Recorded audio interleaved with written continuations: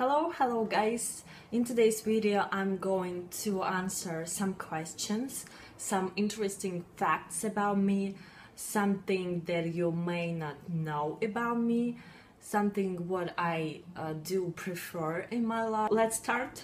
I hope you will like it. So let's get it started. And the first question is about the country, about the city, which I like, which I prefer. And the question is, what country would you like to visit? Would you like to go? I visited already some countries, and I really glad that I've been there, and I can't wait to go somewhere else to see. I probably should have more courage to apply for a visa to America or something, because America is, for me personally, America is a really attractive country to be there, to enjoy everything around there. And yeah, my answer will be America. And so the next question is really interesting for me. It's tell about the person who influenced you much and played a role in your life. And I probably would say that I don't have one person who influenced me much, but I would say that there are a lot of people who put something typical of them into my heart, into my soul, and I wouldn't be the person who I am right now if they hadn't influenced me. And the next question is really like a surprise for me, because I don't know how to answer. It's who would be the person you'd like to change you with the person's life for one day, and why? Feeling great with my life, how it goes, and I don't know if I'd like to change my life, and I just want to share my life with someone for one day, but not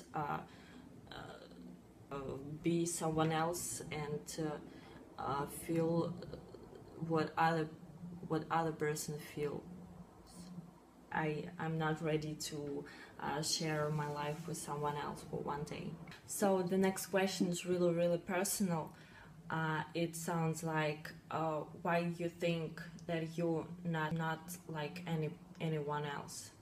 I'd like to say that my feelings are really different from the others, because sometimes I really take things close to my heart, and I can't struggle it, I can't find it. And I have a lot of patience.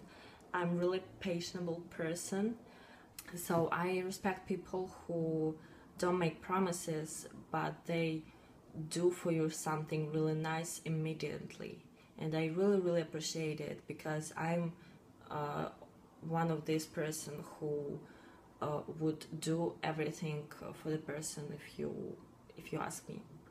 This question is really girlish, and it's fun, and I've never been asked about this question before. The question is, what's in your purse? So what do I have here? The first thing that I can see in my purse, it's my wallet. It's small and it's comfortable for me, because I just need to pay for my study. So the next thing I have is my ID. I have a little cutie cover on it.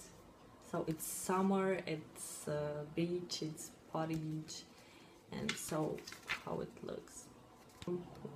Much coupons, but I do have, because I don't know a better place to put these coupons in. What's next? Actually, I suppose that I'm not have a few things in my purse, because it's really heavy. So this is lipstick, but I don't appreciate this lipstick, it's not good, but I have a mirror here, that's why I put it in my bag. It's lipstick number 2. I'm sorry, I can't. Yeah, That's how I go in university. And here it's a little perfume that I don't like, but I need it. And of course I have some sweets and chewing gum here because I can't live without sweets and chewing gum. Yeah, and of course my key. It's not much, it's really easy. This is it about my purse. So this is it for today. Thanks for watching.